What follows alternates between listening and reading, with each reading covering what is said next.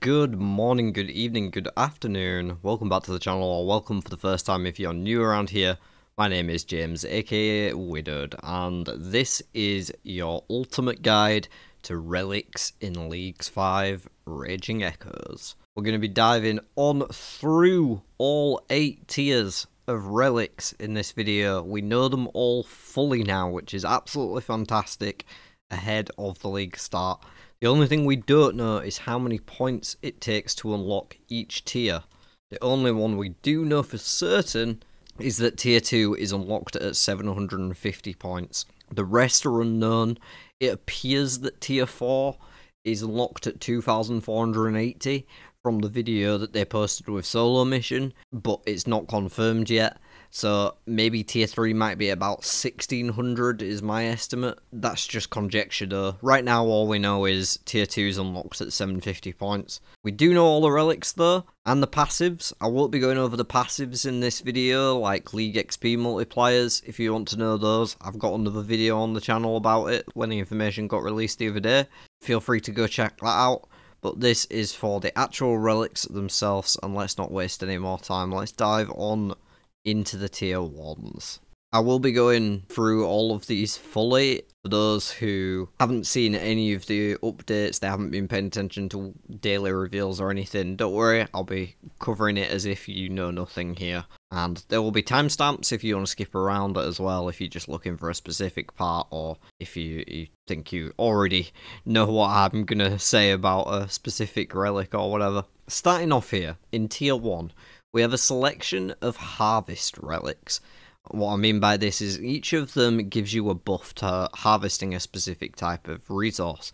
We have the power miner for mining, the lumberjack for woodcutting, and the animal wrangler for fishing. And with each of these you get given a tool, the echo pickaxe, axe or harpoon, that is equivalent to the crystal variant, which means it's very high catch rate.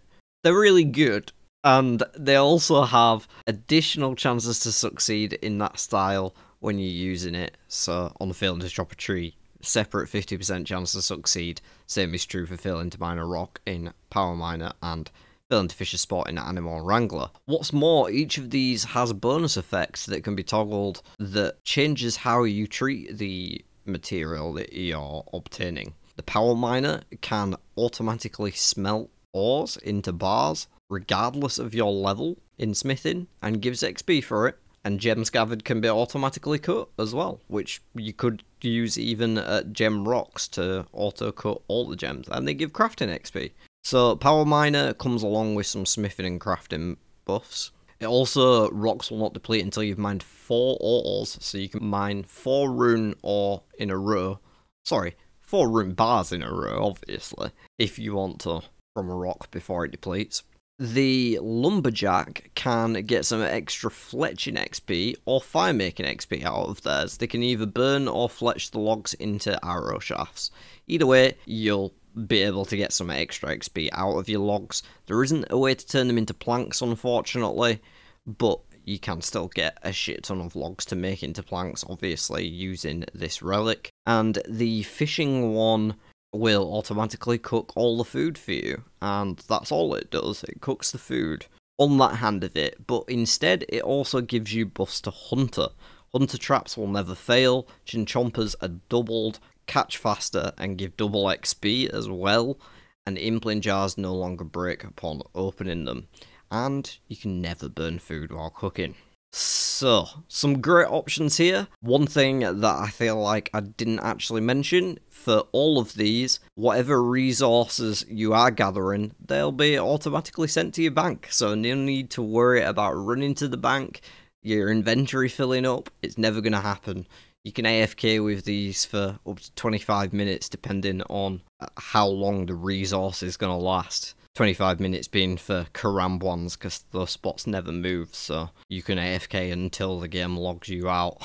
Personally, I'm a fan of Animal Wrangler. That's definitely what I'm going to be picking. I like the buffs to Hunter, and the fact that I'm going to be able to AFK fish cooked Karam ones.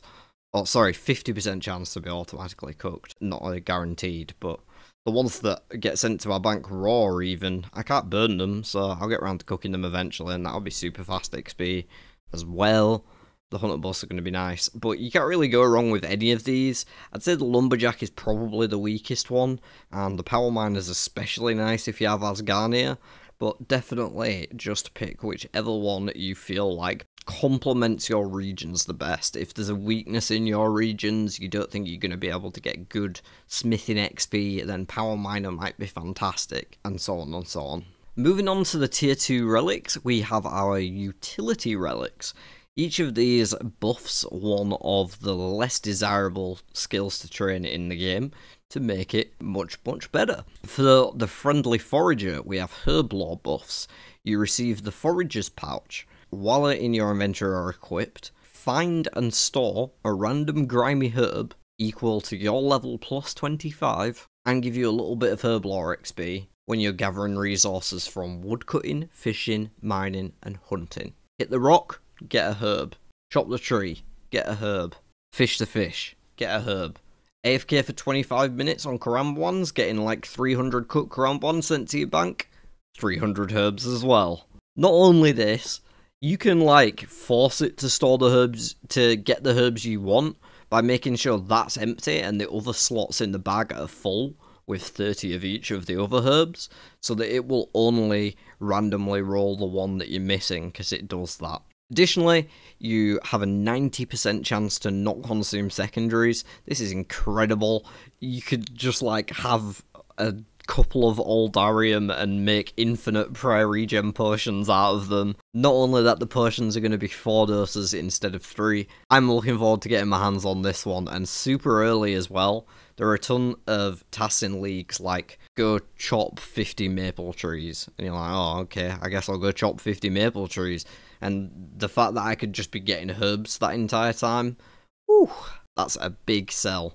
Cornucopia, on the other hand, will give you a pair of Sage's Greaves. While equipped, you will get agility experience everywhere, just running around. As long as you keep moving, you'll get agility XP. You could do a follow train in Lumbridge around the fountain and get agility 99 if you want.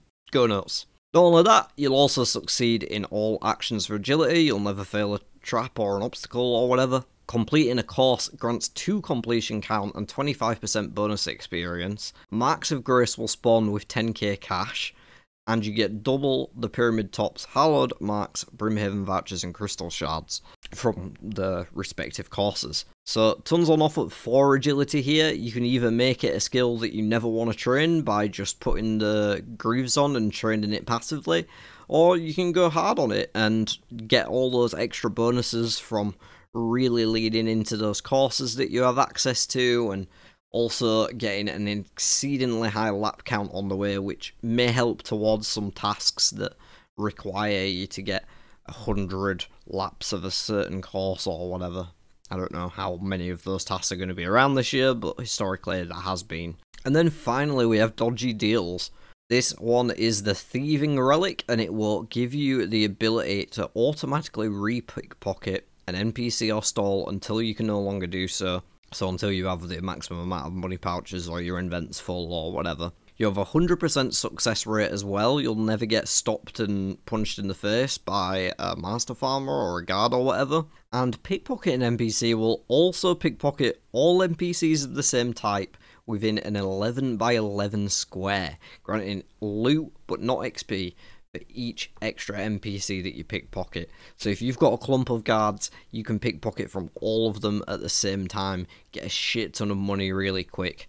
The same for in the Master Gardener and the Master Gardener that are in Draenor Village. Possibly spots in the Farming Guild where there's 2 next to each other, I'm not sure.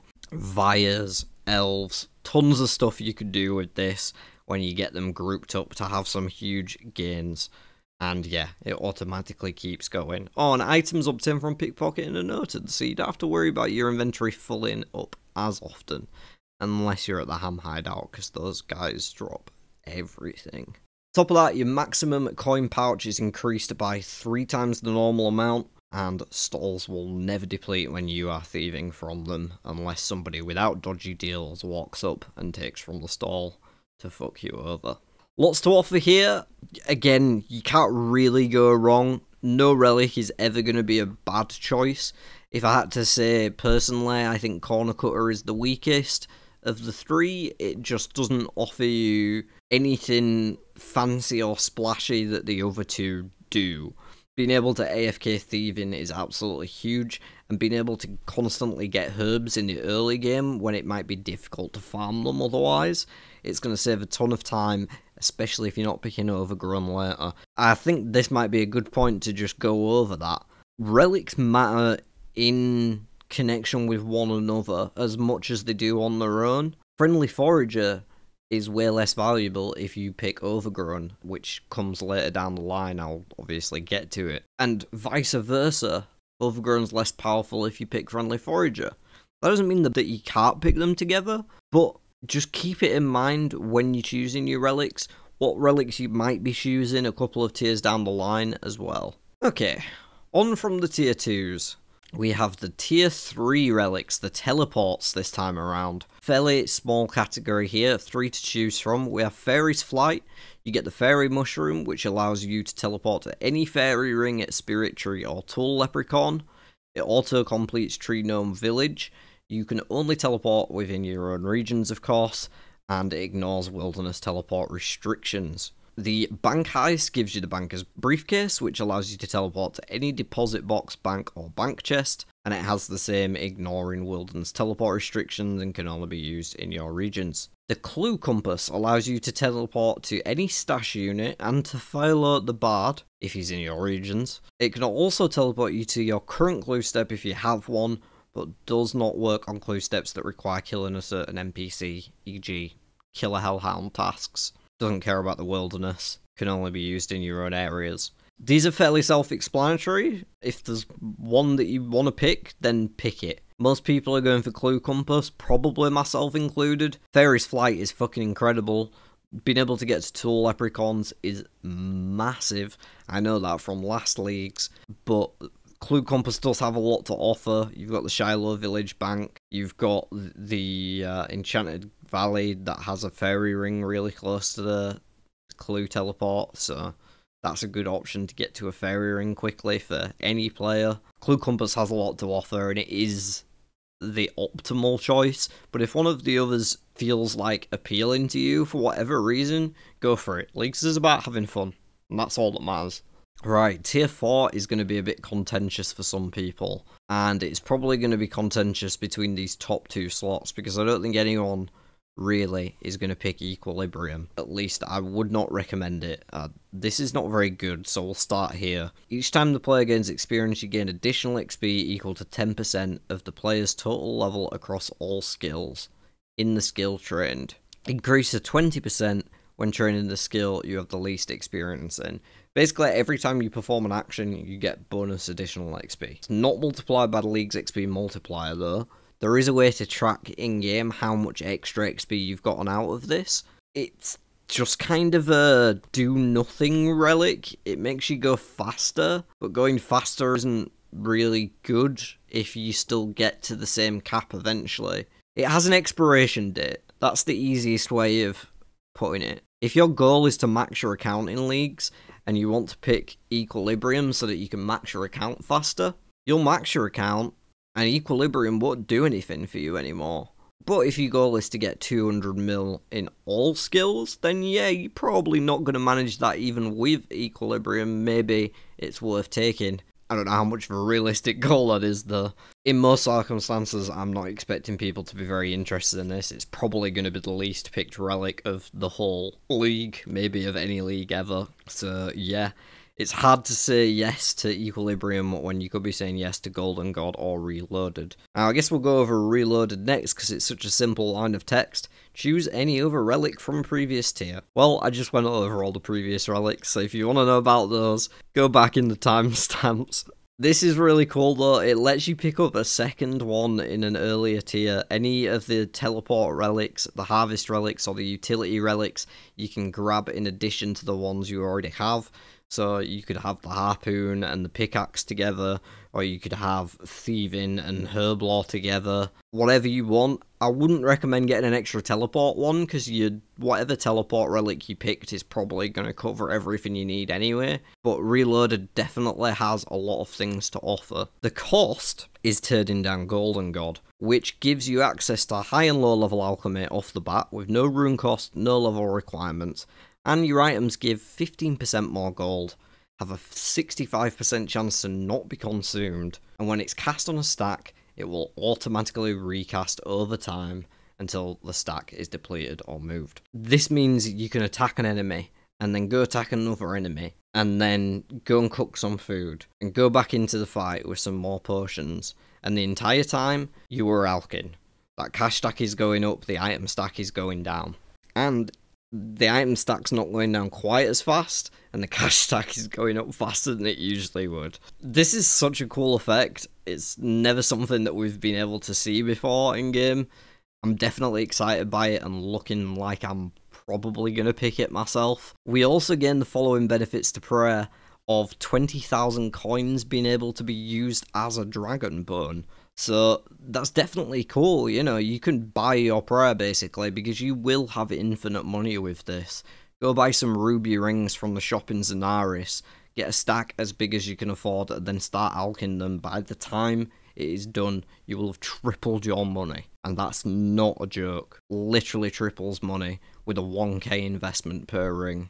Finally, you can also buy items noted from shops, which is very nice for just spam clicking, because shop stocks are infinite in leagues. You can spam it and just buy all the items you want, and you'll have all the money to do so with Golden God in your arsenal. Yeah, it's a tough call between these two. I think it just comes down to personal preference, and Reload definitely does give you a lot of things to pick between, but whether those things are more powerful than Golden God is the decision you have to make. Alright, tier 5 was a completely hidden tier. We didn't know any of these until today. I guess we'll call this the Mastery tier, even though for some reason they called the Treasure Arbiter rather than Master like the other two. Kinda weird. These are specializations that are a little different, so I guess we'll just go over them all separately, because they aren't really sharing any effects like many of the other tiers do. For Treasure Arbiter, you are buffing your clues.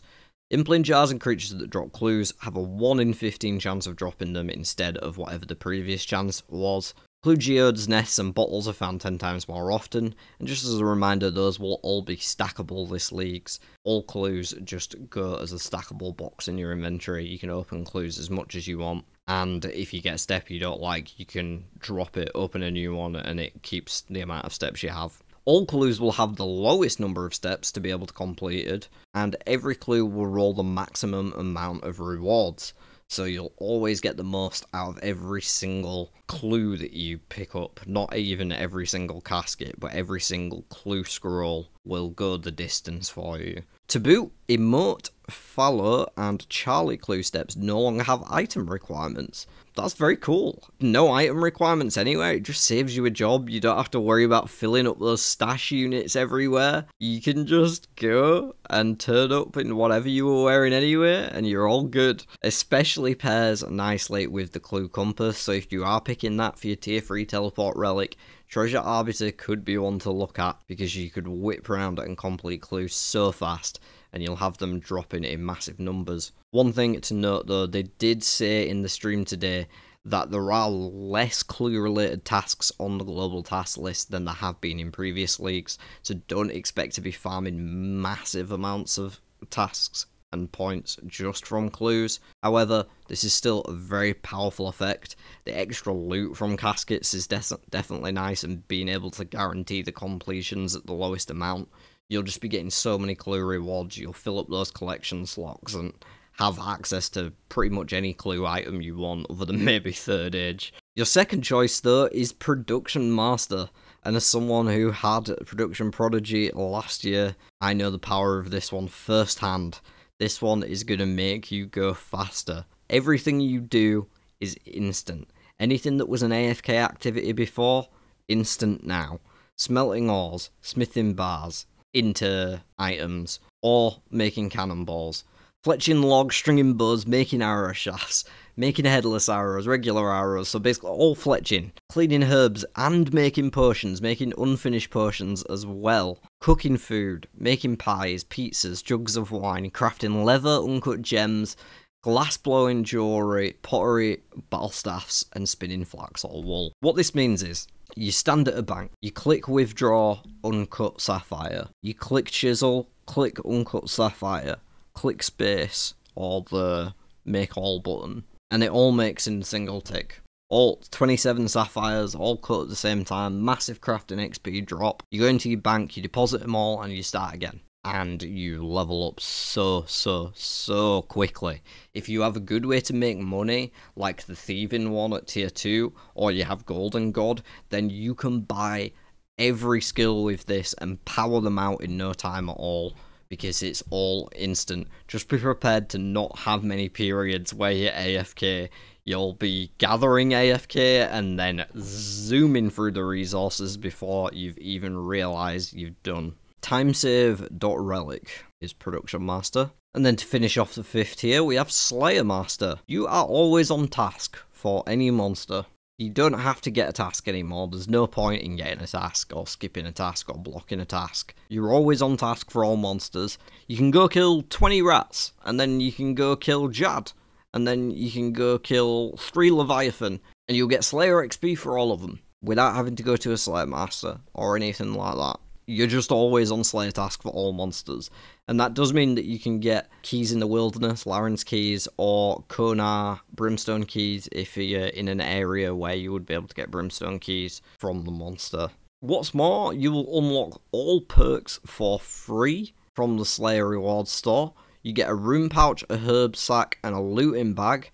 You can reclaim from the store at any time for free. Skip and block tasks for free doesn't really mean anything, because you're always on every task. And you also gain 1,000 bonus Slayer XP the first time you kill the 100th of each unique Slayer monster, scaled by the monster's Slayer level requirement. So if you kill 100 things, you get a big bonus XP, and that's before multipliers. Yeah, you can make Slayer better, you can make AFK in quick and painless and done, or you can buff your clues. Tier 6. Just 2 to choose between in this one. We have Total Recall and Banker's Note. Total of Recall gives players access to the Crystal of Echoes, which can store any coordinate. Basically, wherever you are stood, it saves that point. It saves the amount of hit points, prayer, and special attack energy you had at that point, and when you click it again, you go back there. That's it. That's all it does. Simple enough. You can store it right before Zulrah, go in, kill Zulrah, teleport back to the start, you've got full health, spec and prayer again. You would need to use any potions again, or top up if necessary to maintain your boosts, but everything else you had is stored. And you can teleport back there as many times as you like until you store a new coordinate. You can only store one at a time, but you keep it there for as long as you like until you need to store a new one. Very cool, very useful effect. Could cut down bank time considerably, because wherever you're doing an activity, you can just teleport back there. It doesn't work inside instances, but aside from that, you're good to go. You can total recall, and you can always just total recall to the entrance of an instance, as long as it's not one that's going to charge you to enter or something like that.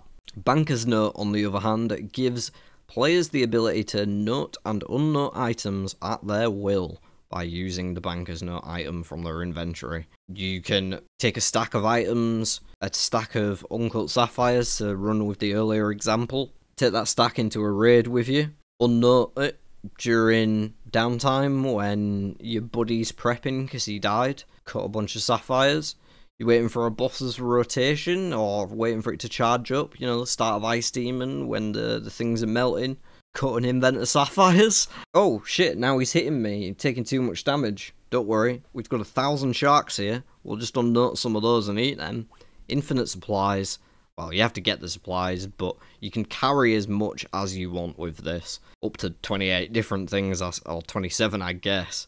26, you need 1 to unload the minter. You can carry up to 26 different things in infinite supply with Banker's Note, and there's so much just different things that you can do with this, like cutting sapphires in a raid, or just doing it while you're running around doing quests. Doing anything that would usually require you to stand at a bank no longer does. You can do it during your other activities, which gives this a lot of power, a lot of utility and versatility, and it does have those edge case PVM situations if you feel like you're going to need to bring some extra food or prayer potions in or whatever. It's going to be a tough call, this one. I think personally I'm looking towards Banker's Note, but I'm not 100% set yet. I didn't get to play with it last leagues, though I took Fire Sale instead of Banker's Note. I'm proud of it. So this time I am kind of more tempted by it, as I did play with Last Recall last time around. The penultimate tier next, we have tier 7. This one was somewhat known until today. We had just the one new addition in Pocket Kingdom here, added to Grimoire and Overgrown. Overgrown I did mention earlier, so I'll start there. You get the Leprechaun's Vault, which allows access to the Seed Vault from anywhere in the world. It is an item you carry with you. And you will also gain the following benefits to farming. Crops never die. Seeds have a 75% chance to not be consumed. When a seed fully grows, if you have another seed in the vault, then it will automatically harvest the patch for you straight to your bank and replant the seed. Automatically replanted seeds have Ultra Compost added, whether or not you have any available. Fantastic, it's just auto farming. It does only work while you're online, so you can't log out and still gain the benefits of this, but as long as you take an action once every 25 minutes, your Overgrown is going to be ticking away in the background, getting you farming resources.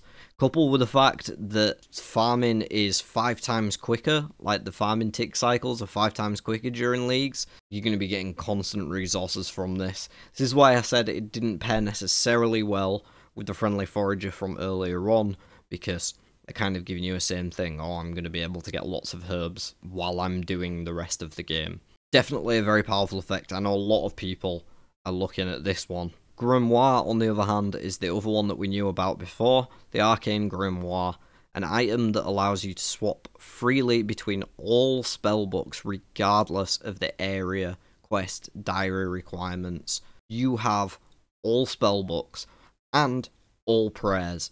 You don't need Desert for Ancients, you don't need Zaya for Rigor. You can get those no matter where you are by taking Grimoire. Definitely an extremely powerful effect, especially for those who are thinking they're going to be focused more on combat, as there is a lot more to offer on combat here than anything else, because of the prayers mainly being a combat influence in the game, and the spellbooks mainly being used for Ancients, though you do get access to Arceus as well, and Lunas without Fremenic. Arcane Grimoire is a really good choice. It's probably what I'm going to pick, but I wouldn't blame you for being tempted by Pocket Kingdom either. And this is another one that clashes slightly with the earlier herbs, or it could clash a little with like the woodcutting perk as well, depending on what you're using this for.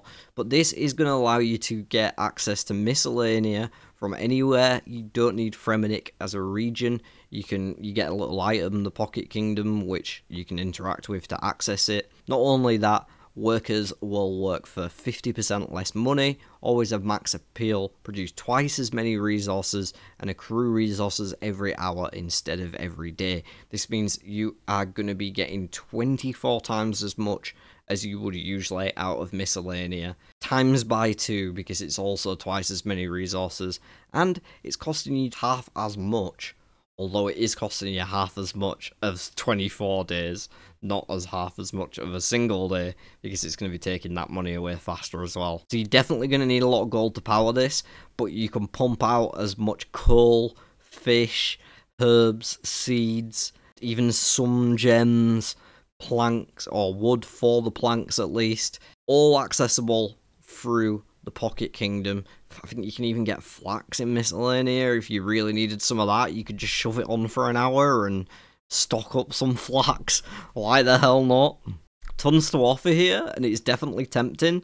Less tempting if you go in Fremenic, which I think a lot of people are this year, so they're going to have less of an incentive to go towards this Pocket Kingdom, but if you're not Fremennik, then it's definitely something you should at least consider, because Miscellany is a really powerful thing to have access to on an Iron Man account, especially. And the final tier, tier 8, the combat tier. We have Last Stand, Guardian, and the Specialist. Last Stand is basically going to give you a Super Mario star. You're invulnerable for 16 ticks, with a tick being 0.6 seconds, so I think it's about 12 seconds. You cannot be reduced to 0 HP during this time, and it triggers when you would be reduced to 0, by the way. You're instead reduced to 1, can't go below 1. Your combat stats get boosted to 255, but rapidly drain back down to your base level plus 15, so it does give you the effects of a super buff on those stats, which is nice, even when it's finished. And when the effect ends, all incoming damage that you would have taken is nullified, and you're healed based on the amount of damage that you dealt while you had those boosted stats over the last 16 ticks. Once the ability is used, it does have a cooldown. 3 minutes have to pass, or you have to die before you can use Last Stand again. But this is an insanely powerful get out of jail free card. You can face tank anything you want and just keep hitting it with even higher DPS than you could possibly imagine, thanks to those massive boosts. Definitely one to watch, and if you want an extra insurance policy in PVM, you can't go wrong with Last Stand. Guardian, on the other hand, is going to give an undeniably powerful amount of DPS. That's what this thing does more than anything. You get a summonable Thrall. It lasts 30 minutes, but you can resummon it whenever you need to. It attacks with whatever style the enemy's weak to, and it hits every 4 ticks with a min hit of 5 and a max hit of 13. If you're in multi-combat, it will hit multi-targets, like a Chin or a Barrage spell. So it can help you do your Slater tasks against Dust Devils or Jellies or whatever. It even works inside the Gauntlet, you can bring it in with you, but it doesn't work in PvP. And yeah, it's just going to give you extra DPS wherever you are, whatever you're doing, any type of combat. Have the Guardian with you and you get bonus DPS, and it's good. It's a strong amount. Definitely, if you're not excited by either of the other two, then Guardian is a solid choice, because it's just going to make you more effective. Specialist, on the other hand, is going to require a bit of special attention. You're going to need to at least know what weapons you want to use with this one. But you gain the following benefits to special attacks. All of them cost 20%, regardless of what their initial cost is. If it usually takes 50% of your spec bar or 100%, does not matter, they all take just 20%. And they have 100% increased accuracy. What's more, if you do miss that accuracy check, you get 10% refunded, half of the cost, ready to go again with just 1 cycle of recharge. Whenever you kill an NPC as well, you restore 15% of your special attack energy, so you're going to be restoring it just as fast as you are spending it. In certain scenarios, I imagine this is basically just going to give you infinite spec. And if your spec hits multiple times, you have multiple chances to get a 10% refund. For example, a Dragon Claws, it costs 20%, but if all 4 specs of the Dragon Claws miss, you get back 40. So you just gained 30 just for missing with your Dragon Claws. So then you can go again. And again, you just got 2 Dragon Claws for the price of 1. You just had to wait for the first one to miss. This is nuts, obviously. There's some really cool things that you'll be able to do with this through the league. The Dog Sword is jumping out as the weapon of choice from Asgarnia's Echo Boss Cerberus. The Dog Sword has the effects of all God Swords, which have incredibly powerful specs that usually take half of your spec bar.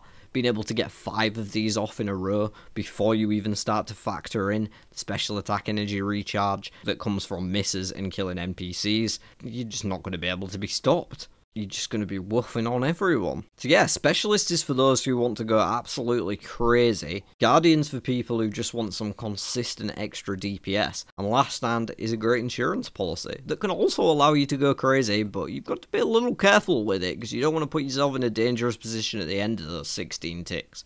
You'll get a big heal, but then you can take damage again. And that is basically all there is to it. For those who are curious, I'll go over my own picks, I guess. I will be going for Animal Wrangler in tier 1. This is the wrong icon in their video, they've got these mixed up, but oh well. I'll be going for Animal Wrangler, which is this icon, to get that fishing and hunter buffs. Then I'm thinking of moving into Friendly Forager. I may pick Dodgy Deals up from Reloaded at a later date, but I think Golden God is edging it out for me at the minute. Here I'm going to be getting Clue Compass. Golden God, like I say, is currently in the lead for me, but I may be tempted to reload on the Dodgy Deals. Here I'm a bit torn between Production Master and Treasure Arbiter, but I do love doing clue scrolls, and with the Clue Compass already, I feel like this one is just going to be the right choice for me because of how much I do just enjoy doing clues, especially when you know they're always going to be in good regions for you and you don't have to worry about the items now either. That just, yeah, it's going to be great. So I'm probably going to go for this one. In tier 6, I am going to take Banker's Note, I think. I didn't get to play with it last time around, and I definitely want to try it out because it's a unique experience. Total Recall, very powerful effect, but a lot of the high-level content I'm going to be doing is in instances because of all the Echo Bosses being instanced, Chambers of Xeric being instanced, Corrupted Gauntlet being instanced. There's not many places for me personally to get good use out of it. Colosseum too, it's instanced. Inferno, instanced. So Banker's Note is just going to give me more value in those scenarios, which is why I'm leaning towards it. For tier 7, I'm probably going to take Grimoire. Just having access to Ancients without having Desert, getting Piety as well without Candoring, because I'm mainly going a melee build. That's going to be really powerful for me. So I can't see myself erring away from it. I was Fremenic last year, so I got good use out of my Miscellanea, and I know how powerful that is, but Grimoire just offers so much else, and with the herbs I'm getting from Friendly Forager earlier on, I'm not too worried about that. Pocket Kingdom would mainly be used for herbs if I had it, so I think I'm going to take Grimoire there, and then for my final tier, it's going to have to be Last Stand. It's going to have to be Last Stand. I've never done an Inferno successfully, I've never completed the Colosseum, and Last Stand is going to help me get there this leagues. What about you? Let me know in the comments what your path is that you're currently thinking of going. Hopefully the video's been handy for y'all and helps you figure out what relics you're going to pick. I can't wait for leagues. I'm going to have a day 1 route coming. I'll be recording it as soon as I've finished editing this and released it.